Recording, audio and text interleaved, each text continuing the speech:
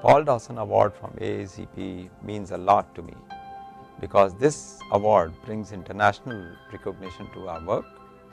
Our team has been working in the field of endothelin for past several decades, trying to generate novel ideas which can be developed into products for the benefit of patients. As I mentioned earlier that I was fortunate that I got opportunity to work in India, Europe and United States. The cultural differences in various countries taught me to dream big, work hard to achieve those dreams and be prepared for failures and be persistent. One thing I'll tell you that I have learned all this at a late stage in my life, and my aim is to teach my students that they should gain from my experience and start the process early.